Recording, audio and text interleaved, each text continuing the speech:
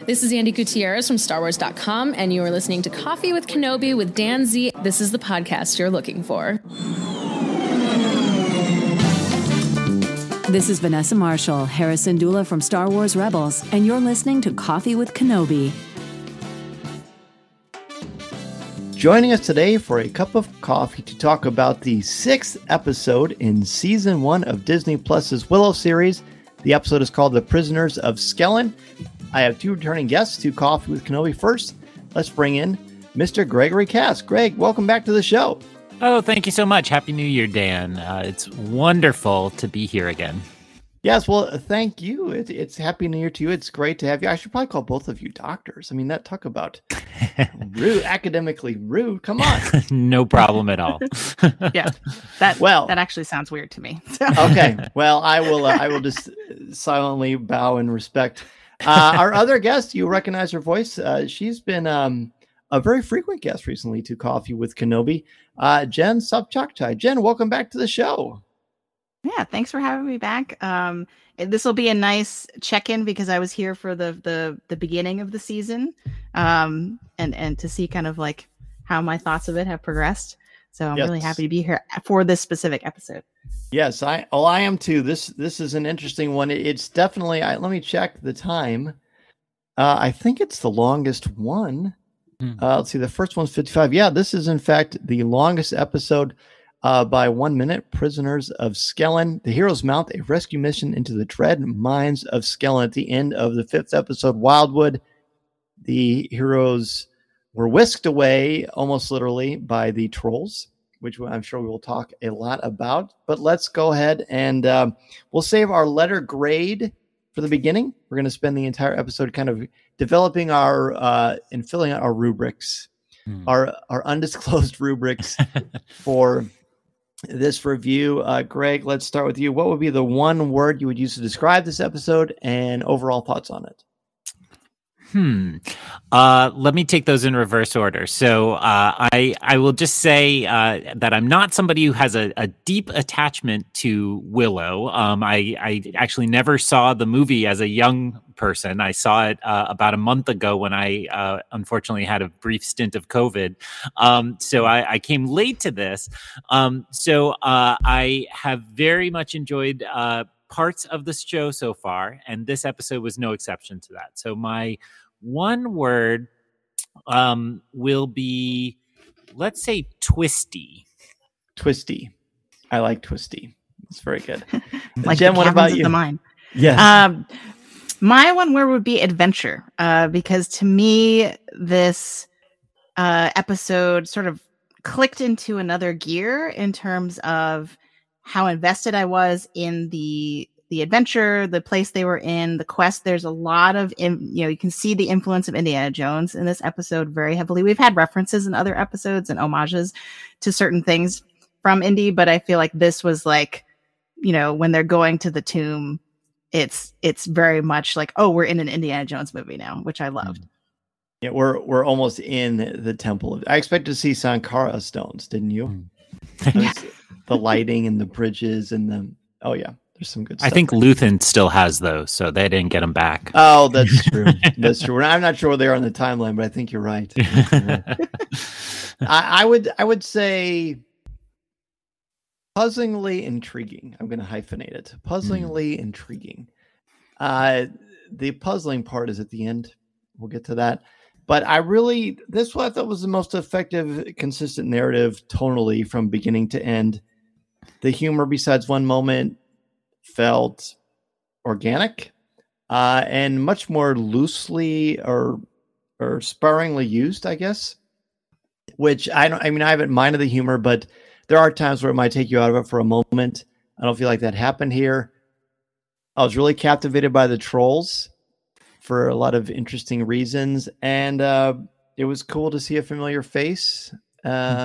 Still not sure if he was used effectively, but we'll see. So where would you like to take this, Jen? We'll go in reverse order of how we introduced. What kind of stands out to you, or where do you want to kind of kick things off at? Where do we start? So you mentioned the trolls. I'll pick up on that because that was one of sort of my most unexpected and or most pleasant surprises. because I think based on the aesthetic, I love a good troll mine. And based on the aesthetic, I was very much in a Lord of the Rings sort of mindset and expecting, basically orcs, but but they're called trolls. And then when we get these sort of like fussy bureaucratic, like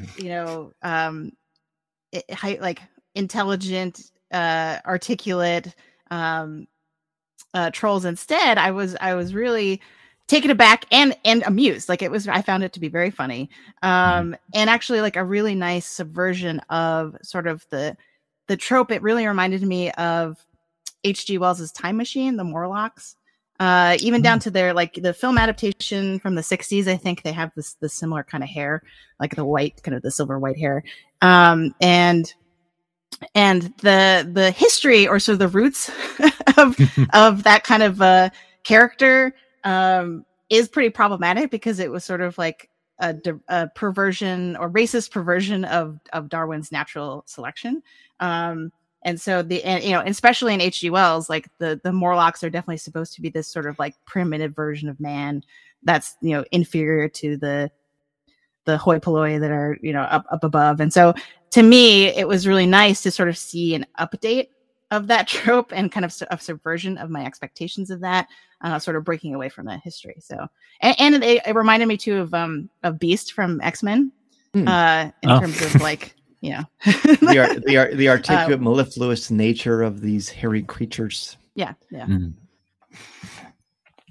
I'll just agree with that. I think, one of the things this show has as a kind of uphill battle is the fact that so much fantasy has been created between when the film happened and when this show happens. And I think when you enter into that space, you just have to engage with what's already come, right? It reminds me about how Avengers Endgame had to explain how this was not Back to the Future time travel. It had to be, you have to grapple with it, even if you're differing from it. And so to everything Jen said, I thought this was a nice play on that. It's like, oh, we know you're expecting a snarling kind of grunting voice of some kind. So that probably for me was the biggest laugh of the episode. That worked for me a lot when they, and the fact, like you said, they were kind of fussy at all times. Felt a little C-3PO. There's a little shared DNA there. And for some reason, these trolls have amazing abs. Right? Yeah. Well, they're constantly working out in the mine, right? It's true. Well, but are they? Or are they making people do it for them? I guess it's all the walking. Right. There are many levels, it sounds like. We know they have healthy bowel movements because of how Borman escaped, so that's no problem. It's an interesting one because I did find it welcoming, and it reminded me of, remember those old syndicated shows, the Hercules one and then the Xena Warrior Princess? Yes. It kind of reminded me of a villain you might see in something like that. That's a bit of a long distance memory there. So I liked them. I thought that they worked. I feel like that wasn't forced in any way. And I found them refreshing. And I also welcome the fact that they were hyper intelligent and they had sort of their own little delicacies and tendencies about them, which I found refreshing. But they also were very much happy to let their prisoners rot and suffer and be afraid. So it was a very interesting paradox that you don't often expect. And I guess in retrospect, a show like this would probably do something like that because it does like to kind of walk that line. But I found this to be one of the more effective things throughout the series so far. But we also mentioned I mentioned at the beginning of the show that there's a familiar face, Christian Slater. He is Allagash. Now, initially, he says that he is not Allagash, but he's in fact Man Mardigan. I'm assuming, I think we've talked about it before, I'm assuming people know why the real Man Mardigan has not appeared. Of course, in real life, Val Kilmer, if you saw Top Gun Maverick, then you've seen it, but people also may very much be aware that he's very sick. I believe he has throat cancer, and he's basically retired from acting, so he wouldn't have been able to do that. So before we talk about Christian Slater's character of Allagash, how do you think this series, we could say this episode, how do you think this series would have been different if Matt Mardigan was in it? I only recently, because I fell behind on podcasts, was listening to some beautiful pour over episodes where you were talking so much about Black Panther Wakanda Forever and how there was no way to do the film they wanted to. And so they found a way to make something new. And it struck me as very much the same problem here. So I think for me, the moment in this episode was when the character Willow, although it felt like Warwick saying, he said, "For all the trouble he caused me, I really could have used him on this one." And it just felt like a little shout out to Val Kilmer saying, you know, if we could have, we would have had you along, and we really could have enjoyed you being here. So I definitely think it's not the choice you make if it's an option. I think you keep him in the mix because Val Kilmer is such a dynamic performer. And so that show then runs the risk of some of the criticisms of the sequel trilogy, where you have these really compelling characters and you want to introduce these new characters. How do you keep the spotlight on them? So I think, if anything, we just could have used a little bit of Mad Mardigan's twinkle, right? The show is struggling to find that twinkle, that kind of ha-ha, I will be the strongest fighter while wearing a woman's dress kind of scene. So a little more of that, I think, would have really helped the show along, despite many strengths of these younger performers. Sure. Well, very well said. Yeah, I think it was a really big challenge that they had to overcome because Mad Mardigan and Val Kilmer playing Mad Mardigan specifically is arguably one of the best things about the original film. It's peak Val Kilmer. Yes. And so besides the idea Top so the idea that Warwick Davis is coming back, Joanne Whaley, I don't know if I'm pronouncing her name correctly, are coming back, and it's Sorsha and her children, and then the question of well, then where is Mad Mardigan if we actually can't have Val Kilmer join us? How do we get around that? How do we still make his presence felt without having him present? And so I thought that was, the way they have handled it so far, and specifically in this episode, I think to me seemed really well done, because they're trying to kind of like Greg was saying, they need the sort of the sparkle that he had and the very distinct element, personality and kind of energy that he brought to the original film. I think they've tried to displace that onto other characters with Borman to a degree, but then also this Allagash with Christian Slater. And I think they're mostly there. And I think they did the smart thing of, we're not trying to give you a Mad Mardigan 2.0. We're just trying to give you characters who are distinct characters unto themselves, but who are providing that same energy, the sort of swashbuckling, kind of goofy, roguish sort of characters, but they're not, it's very clear that they're not there to replace Mad Mardigan. The other fun behind the scenes fact that I read up on is that it's actually Val Kilmer and Joanne Whaley's son who's the voice in the tomb. Jack Kilmer, I believe is his name. So it's clear that they've been very thoughtful about how to do this. David W. Collins, Lucasfilm's sound maestro extraordinaire, said that they used his voice, and I think they spliced in some Val Kilmer too and modulated it, and it sounds amazing. It's a very loving homage, and I agree. I think the Mad Mardigan principle is sort of like trying to do the prequel trilogy without Harrison Ford. You just can't replace that archetype.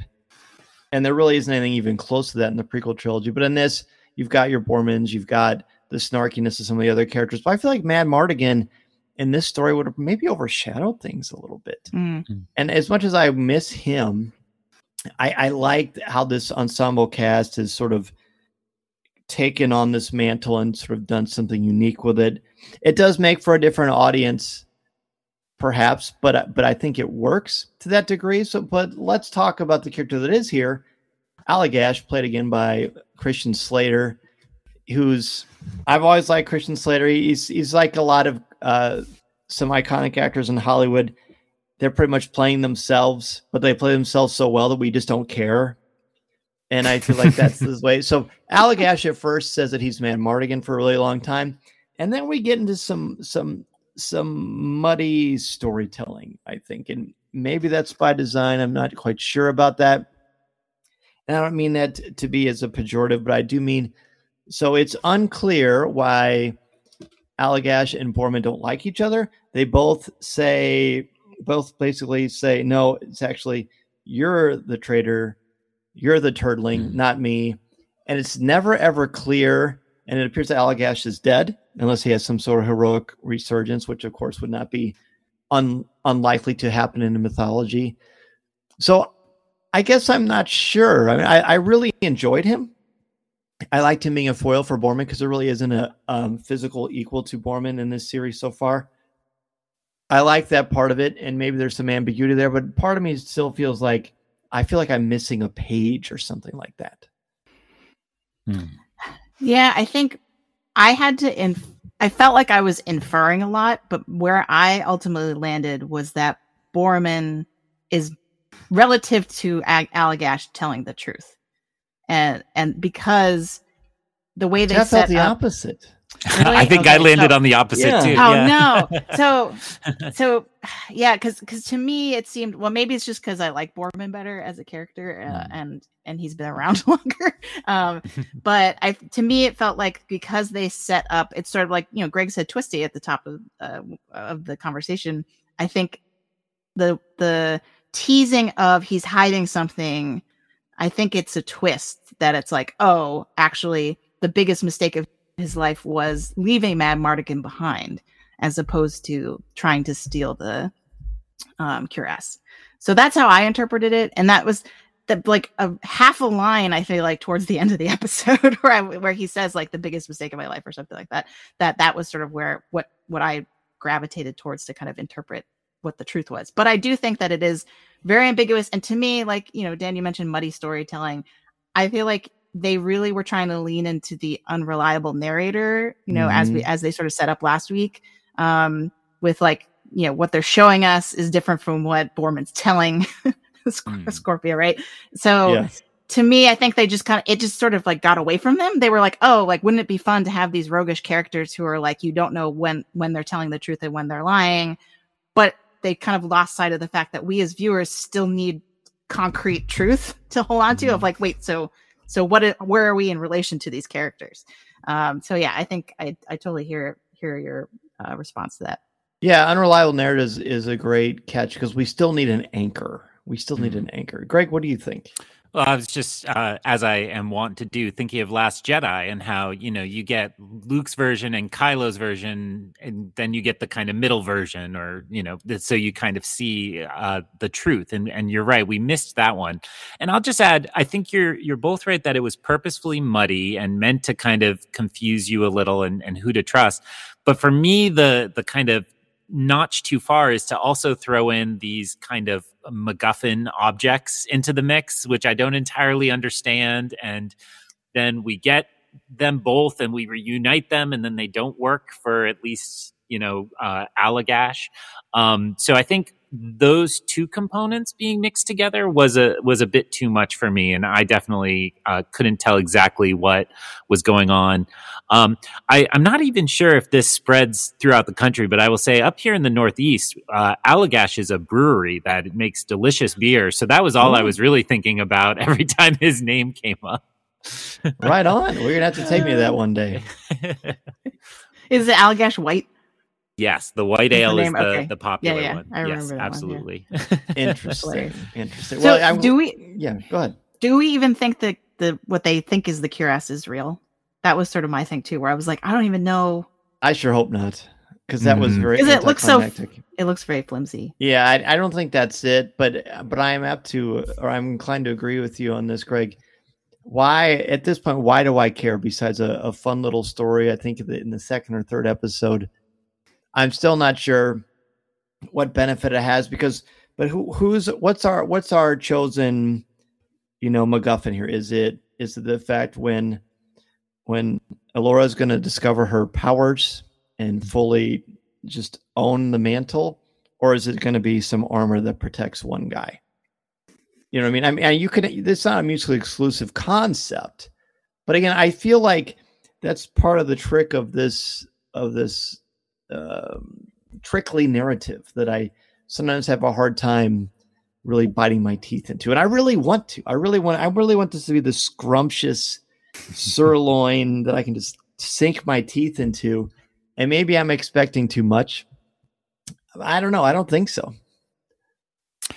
I kept coming back to, so I was very far behind on this show, and after your invitation caught up, and as I was watching, I kept coming back to that it was really well made, to your point, that that you want there to be really good substance there, because clearly the costumes and the creature effects and all the familiar names in the production are so well done, and it means that, you know, it should be on par with some of the big fantasy shows on other streaming services, and there's something holding it back, and I think it's a little of this muddiness, and to your use of kind of this trickling out of details in which direction it's very much like a stream, and it hits a rock and it branches, and I'm never entirely sure which branch I really want to follow or who's going to be the main thrust of the story.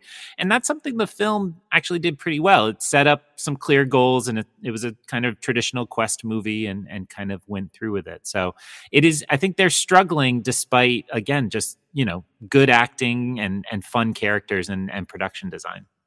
So I like the stream metaphor, because I think that might be a good way to describe it. I feel a little thirsty after. Like, you know, I feel like I've been quenched, but I just don't feel, I don't know. I don't really have anything to compare it to, because I know this is very much a separate thing. I still enjoy the series. I'm still recommending the series, but I just feel like there's something missing. And maybe it's all encompassed, or is encompassed around the character of Willow himself. I'm 6 episodes in, if there are 8 left, I still don't know what to make of Willow. He's a titular character. But I think you could argue it shouldn't be called Willow. Like Willow and his amazing friends. I don't know what you call it.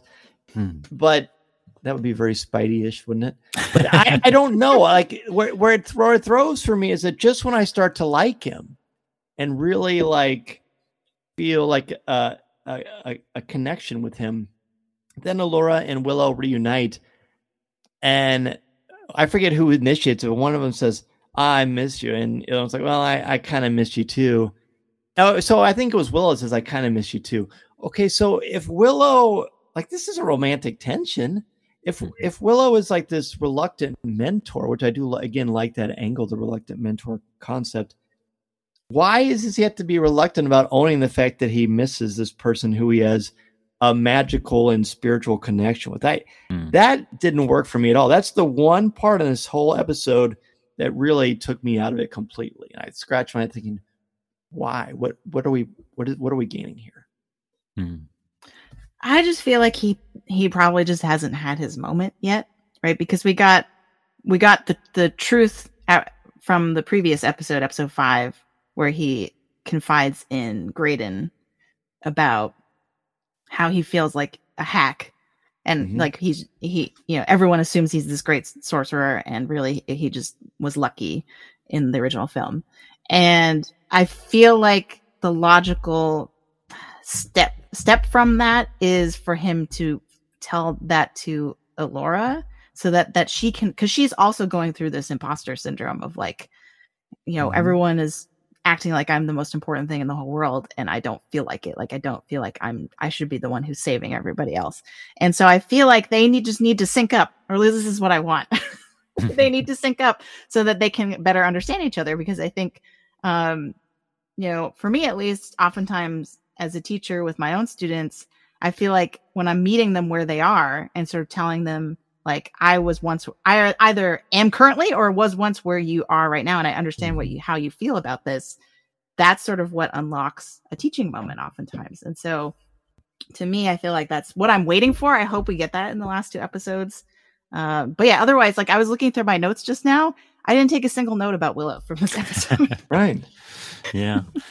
Yeah, I mean, I think you're right. You're both describing, when I talk about pedagogy, it's about empathy and understanding who these students are, and that's what's lacking here. Is I think to Willow, that is still a baby, right? The baby he rescued and all those years ago, and more like a symbol as well, right? That it's the salvation of the world, but it's not actually a human person that he's engaged with. So maybe that's why he can't even miss her, because he's a thing, or she's a thing to him. Right. And maybe to that, I'll just tack on, I think my struggle with Willow is, the character that is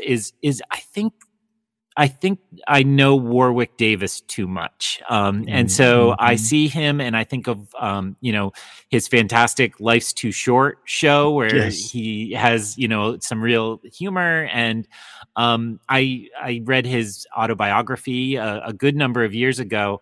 And I know all the kind of quirks and humor he has. And so when, I believe in this episode, Willow says, "Where's the Lou?" That just felt to me like that's a Warwick joke. That's not the character of Willow. Like Warwick probably came up on that in the moment. So, so all of that I think is working against him. And I feel like it's unfair criticism because it's my baggage, not anything he's bringing to the performance, but it's tricky for me.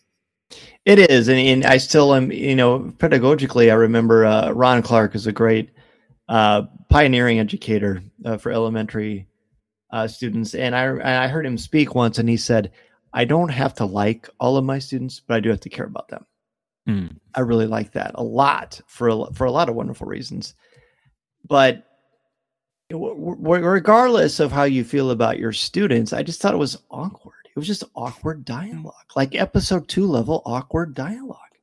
And that was unfortunate because I think the role and the actor is better than that. So we'll move on from that.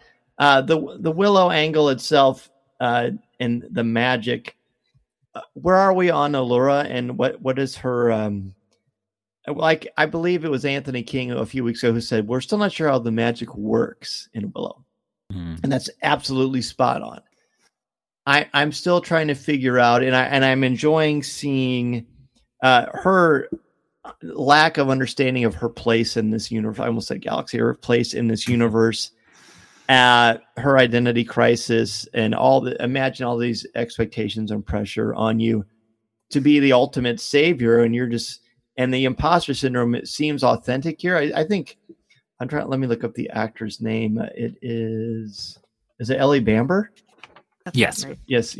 I think she's terrific in this show. She's very effective. She says a lot with her expressions, but I'm enjoying seeing it. But then there are times when, and I don't want to be the wet blanket of the episode, but when I wish I could see a little bit more. And I love ambiguity. I like the intellectual side of this, obviously, but I want to see some bridges to. I don't get it, and sometimes I get it so well, and sometimes I can't even pronounce these words that are somewhat Latin / gibberish, and then other times I'm just like a sage. So I don't know. What do you think? I think I agree that it's not entirely clear, or like if you asked me to explain exactly how the magic works of the show, I don't know if I could do it. Couldn't. That said, I feel like they're doing a lot with Allura in this episode in terms of showing how, as she says, I feel like every time I try to control the magic, it feels like it's slipping away. And so it's sort of this thing that's beyond her control, but is growing in power, I think. And so because for me, it was and it was like a very subtle moment. I almost missed it, but there were 2 times in the episode where she kind of looks down into the mines, and then you hear what I realized after kind of rewinding it was Kit's voice, and then I put the captions on because I was like, well, what is she saying? And she's prophesizing the end of the episode, or she's it's a vision that she's having, or kind of like she's predicting what's happening at the episode, because it's the line that Kit says of why I really need to know why he always chose you instead of me.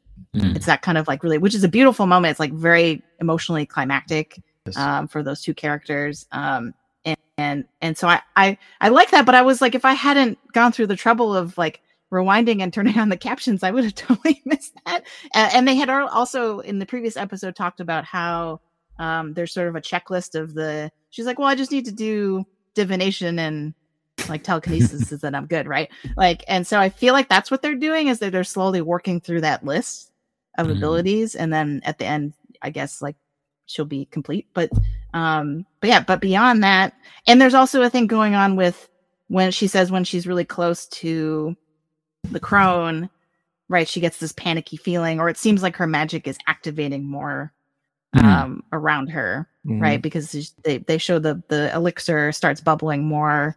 And things start shaking, and so but it's again, it's not clear sort of what is happening, and maybe that's a surprise, and that's the point, is like, well, there'll be an explanation of it later. I hope so. Yeah, and I think we're mixing in a lot of Kit discussion naturally here because of that end of that episode, and as I think through my mythology studies and so on, and Kit here is at the bottom of the hero's journey, right? She finally has to really experience the loss of her father. So he's gone for good. He's outside of her reach, and that's usually the moment when the hero meets with the great truth that they'll bring back to society. And the fact that she's left with protect Alora, and that's so personally devastating to her is really, really compelling, and probably my favorite moment in this episode as we were unpacking it. But it's hard not to feel that Alora is just kind of stuck in the middle of that story instead of really experiencing something on her own. And to tie that back to the moment Dan talked about, then we have now, and I would put her earlier conversation with Graydon into this mix, is she has a lot of people who are compelled to connect with her and yet seem unable to connect with her.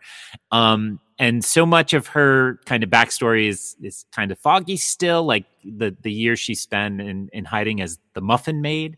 But I think I don't necessarily expect more revelations, but I think there's something there about maybe they intended her to be very sheltered, and so she's unable to make these connections, and maybe that just limits your ability to do magic. Who knows? I don't know the rules either. Well, no, yeah, that's interesting. I like that. No, I think the Kit moment, her sort of reluctant epiphany is really beautiful. I think that is the best emotional beat in this entire series. It's really extraordinarily done. It's well acted. The execution of it is brilliant, and you suddenly realize, okay, this is beyond just some sort of shallow, silly teen drama. This is like, why did my father pick you over me? We don't know how much time she got to spend with her father, how much her real memories are of her father, besides the fact that he is her father, and this mythological knight hero person. To me, that was why this episode is stood out to me so well, besides the humor of the trolls. It's interesting to try to figure out, besides the concept of a reluctant mentor, we've got a reluctant hero who very much stays in the early parts of Joseph Campbell's hero's journey for a really long time. And maybe that's part of the challenge too of the series, is we've got so many characters in such a small amount of time to get to know them, because 8 episodes is not a lot of time. It's a very, very small amount of time. So I hope we get to see more of that, because I've always liked Kit, but this episode made me love her because of how it was done. See, for me, I was annoyed by her initially. I did not like her. She was probably at the bottom of my list in terms of characters that I personally connected with, because to me, she felt sort of like whiny and entitled. And then this episode made me realize, okay, she is on this. She and Alora are two sides of this prophecy coin, where they're both feeling the burden of it in different ways, right? That she is grappling with trying to understand why everyone acts like Alora is the key to everything. She doesn't seem like that big of a deal to me. So what is going on? Right. And whereas all the other characters around her so very blindly buy into it, right? It's a foregone conclusion. And she's actually taking the time to question, like, well, why is it that we're like, why are you the most important thing that matters? And whereas Alora feels like the pressure of having to be this chosen one figure, right? Of where she she's like, especially since she spent her whole life not thinking that she was a Laura Tannen, right? Right. And so she's really struggling with everyone's looking to me, but I can't. I'm not the one they should be looking for. I'm going to disappoint everybody. So, to me, that really felt like that this is the heart of the show. That the two of them, and I never would have guessed that. I think I would have sort of dismissed Kit as a more secondary character. Sure, and understandably so. And I think that's what makes this cliffhanger so great, because you're still like, all right, I'm emotionally invested. Oh, geez, now what are we going to do? So, Greg, you haven't gotten a chance to bring up a topic yet. So, are there any things in your notes that are jumping out that we haven't discussed yet that you'd like to talk about? We hit on most of what I said in my list. I do have, I had a lot of fun playing find the Lucasfilm comparison, because as Jen pointed, there's some Temple of Doom and a Last Crusade moment with the shifting camera angle and so on. Yes. And I also thought parts of the mind sneaking had just a little bit of A New Hope Death Star vibe to them, kind of on the edge of these chasms, and no bad guys around when they don't need to be there. Yeah, exactly. So I guess the piece that I'll raise is we begin and end with Airk, and the Lucasfilm DNA I saw there was the Clone Wars episode. Is it called Into the Void? I want to say yes. Sunny Day in the Void. Sunny Day in the Void. One of my favorite episodes. he marches off and returns to the city.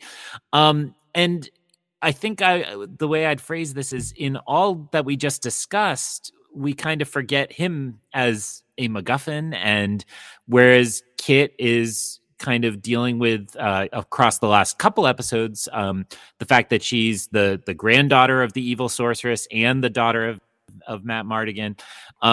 You would think Airk would be experiencing all of that, and yet seems very separate. So I don't know. I feel like I'm on the other show I do, where I'm asking a question instead of giving a statement. But how do you think Airk fits into all this? Because that's the piece I'm struggling with. This is Vanessa Marshall, and you're listening to Coffee with Kenobi.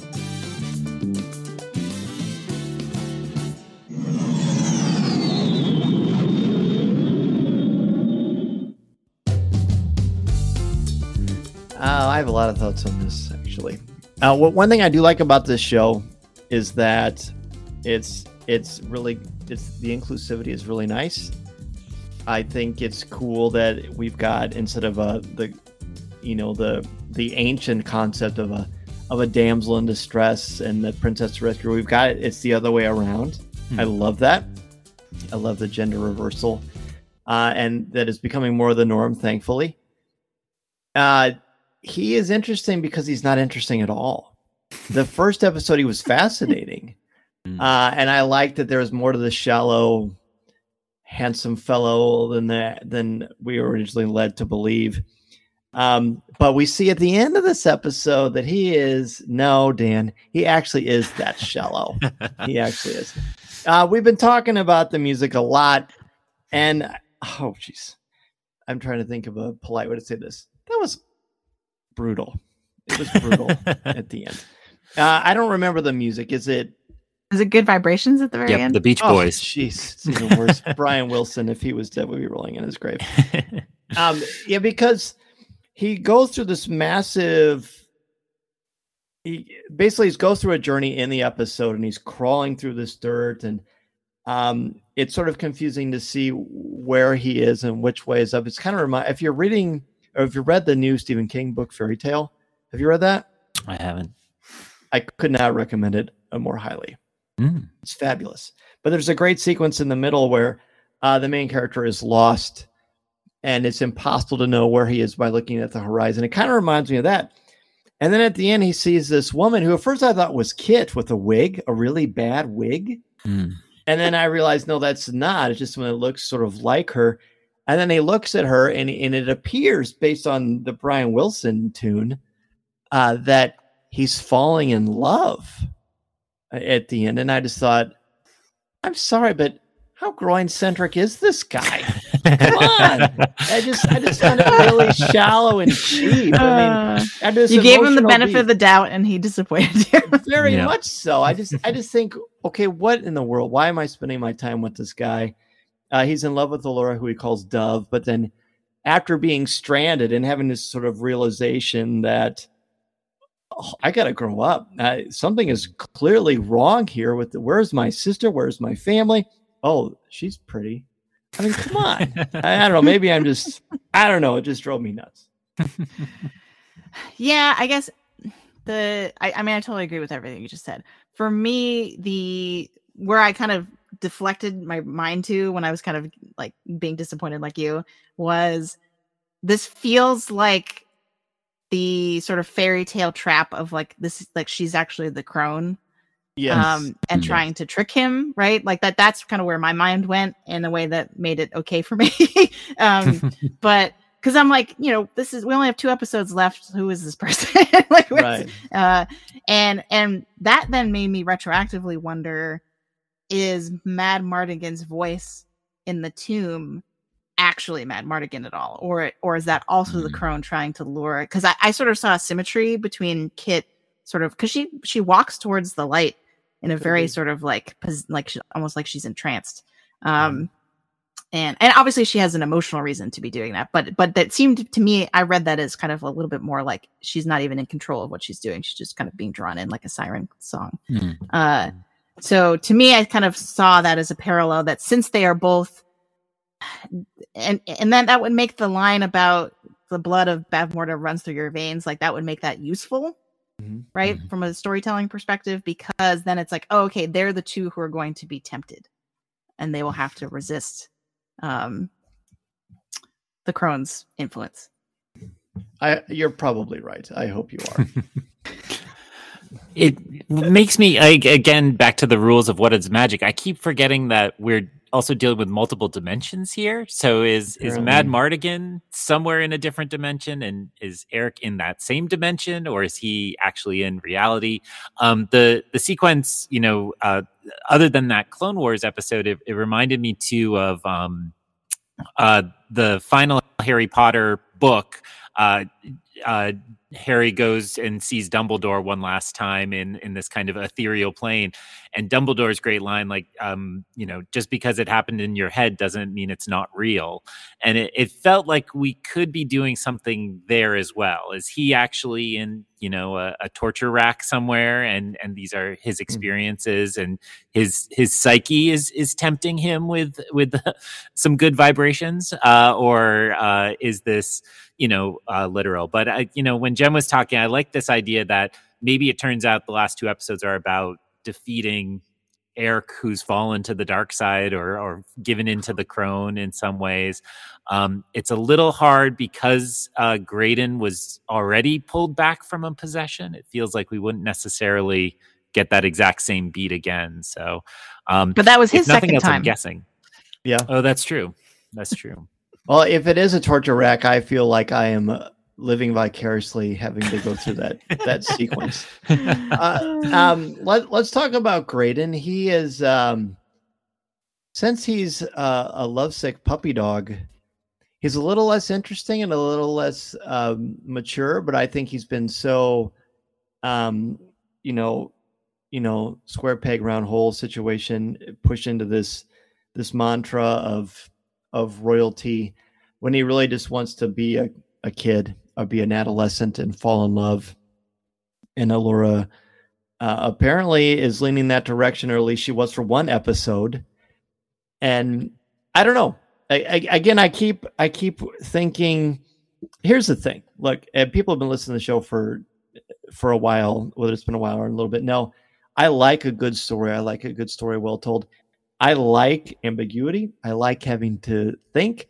I like not having all the answers, but I also want consistency in my characters. That's why I struggled and still struggle with The Rise of Skywalker for the Poe character, for some of the other things that happened in that show, and why I think The Last Jedi is perfection, because it takes what we know about these characters and gives it layers and complexity and a realism.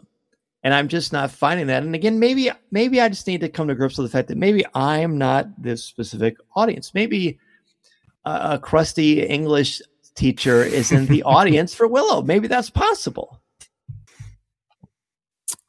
So you're recreating a conversation I have a lot with my co-host on my Wheel of Time podcast. And what he would say were he here is, remember that teenagers aren't consistent. And I think, we demand something of those characters in stories because that's how stories function and how we relate to them and draw ourselves in.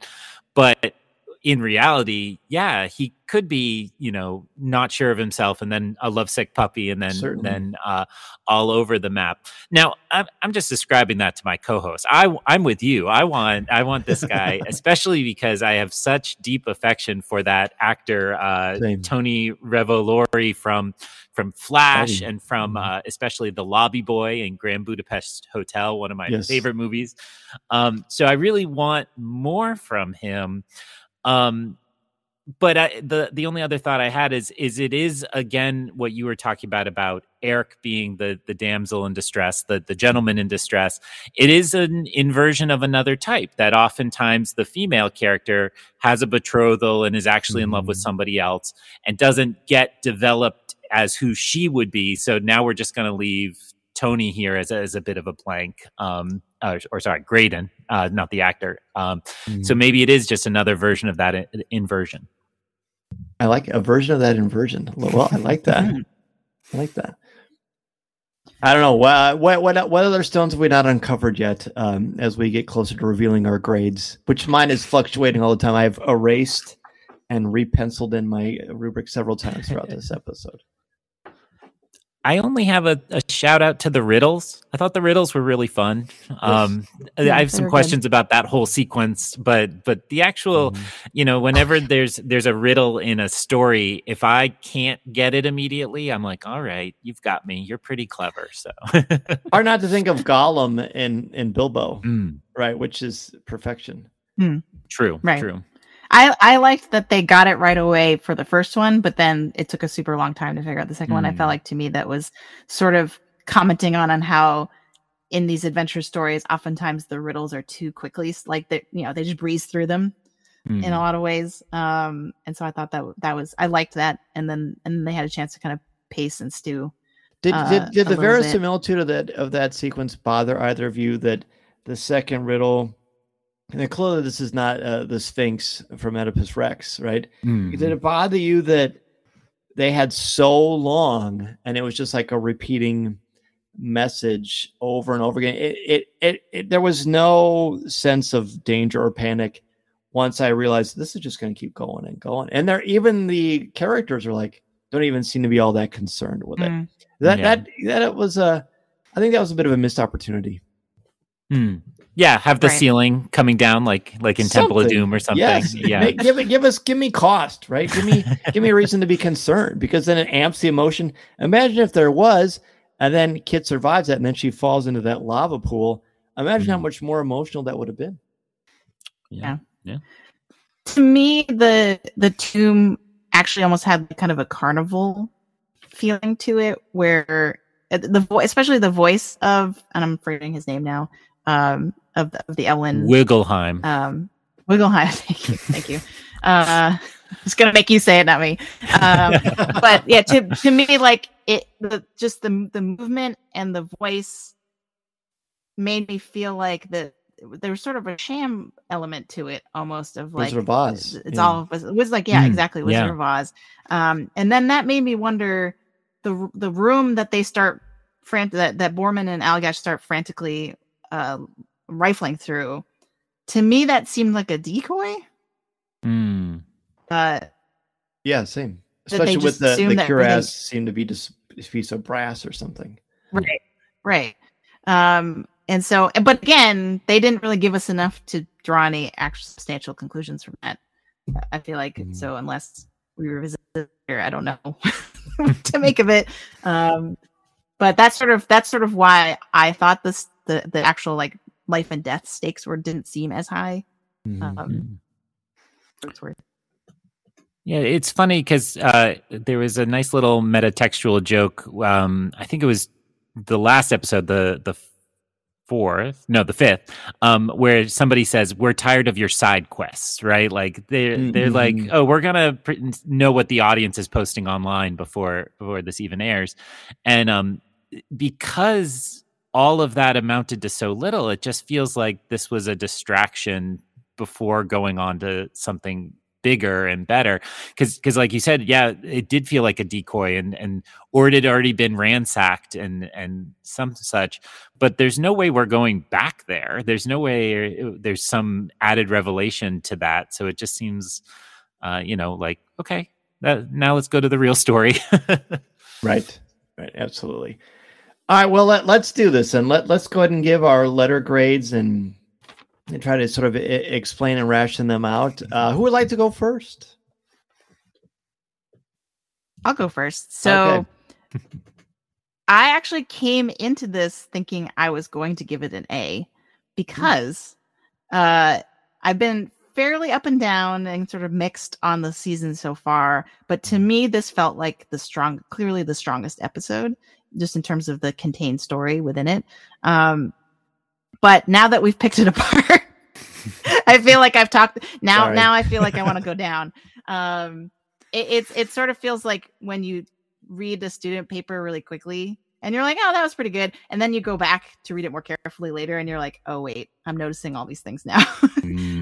So to me, I probably would need to go down to an A- because I feel like relative to the other episodes we've gotten, this one was very strong. I felt like it had very clear emotion. While even though the storytelling is muddy in terms of the logistics and sort of like what's happening and what does this all mean and where the lore and all that sort of stuff, to me, the emotional beats were so very clear and the emotional stakes were so very high for all of the characters, but primarily for Allura and Kit and Borman too, which we didn't really talk about. That he seems to be going through this big struggle where, like, he was sort of hiding behind his swashbuckliness for most of the season and his sarcasm, and then these last two episodes 5 and 6, seem to really be kind of making him more vulnerable in a way that I liked. So to me, I still have to go A- for all those reasons. I can ignore all the other stuff that we've been nitpicking. All right. Greg? Filling in my rubric, I will say I'm really trying hard to grade this as an episode of the show it is, and not some other show or the show I imagined Willow could be, because that is always how I approach such tasks. It's not the assignment I gave; it's what they were able to make of it. And I think it's going to be a B+ for me. And I'm going to say that, a lot of things were working so much better here than in previous episodes. And I think Dan alluded to the humor was working a little better. Jen just referring to all those great emotional moments. I think it was a B for me, but then that great moment with Kit, she earned the extra half letter grade for the group project and bumped it up to a B+ for me. And yet I'm, like a real college professor, when I give a B+, I know I'll be hearing from that student to talk about how it's not an A-. So I know that my decision is not final on this. And after we see where these last couple episodes go, I may revisit this and curve it a little. Which that is actually a great transition to why I struggle with the Hunger Games series. Because I feel like if I have to wait for the rest of it to care about the individual parts, that's problematic for me. But it's pretty apt, the idea of I got to grade this on a scale of what the show is and what it's told me that it is, not what I want it to be or not how I would do it. And overall, I'm pretty good about that. And this one is more of a challenge for me. I was going to give it a B+. Generous B+, but after hearing some of our commentary and being reminded of Good Vibrations, it's a very, very generous B-, a very generous B-, because I will grade it on what I've been given. What I've been given is inconsistent in tone, structurally. I don't know if it's inconsistent structurally because it's been consistently inconsistent. And I struggle with that as a person who loves story and storytelling and breaking them down and really pouring into them and what works and what doesn't. More often than not, it works. I love these characters a lot. And I feel like instead of spending the money on the royalties for these songs, maybe give the script another pass. Maybe fill in a few more of these gaps without dumbing it down for us. I definitely don't want to be dumbed down. I want to be thought of as an intelligent viewer. But I also think that I shouldn't have to be like, well, okay, I'll give that a pass. I feel like I say that multiple times every week. And it's because I love Lucasfilm and fantasy and storytelling so much that I find myself, I won't say struggling, but kind of coasting instead of savoring. So there we have it. There we have. Well, there are two left. There are two left. Maybe that will change, and who knows? I'm definitely looking forward to it. I'm certainly not going to miss it, and I would strongly encourage you listening here on the show to make sure not to miss the awesome exploits of both Greg and Jen. Thank you both, as always, for joining me on Coffee with Kenobi. Always a pleasure and a delight to have you both on and to learn from the two of you. Greg, where can people find you and all of your great work? Thank you so much for the invitation and really making sure I kept up with Willow, because you're right. All my criticism aside, it's worth seeing. It's new Lucasfilm, and what have they given us but great adventures our whole lives? So, yes. Boy, the best place to find me is after you get up tomorrow morning and decide whether you're doing Willow or Bad Batch first. If you choose Bad Batch, you can find me over on Greg McLaughlin's Rebel Base Card podcast. We're doing our Bad Batch recaps starting up this weekend. So that's a great place to find me. And then I'm at Ion Cannon on Instagram. And Hive, are we still on Hive? I think we're still on Hive. We'll see. I'm there. It's hanging on by a thread. Yeah, it lost a chunk, but it's there. So EYEONCANON. And Jen, what about you? Sure.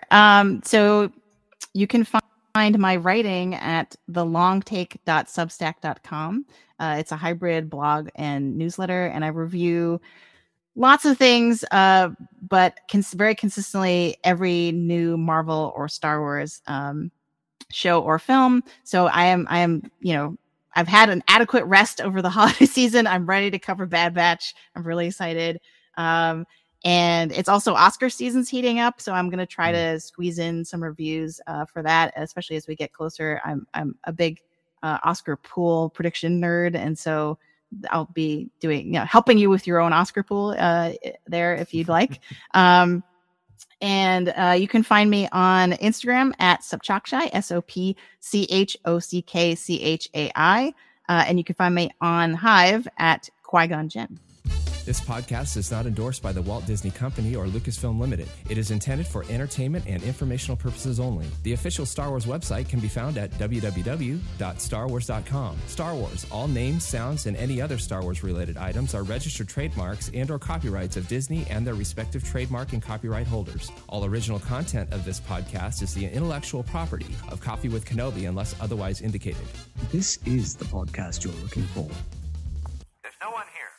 Move along.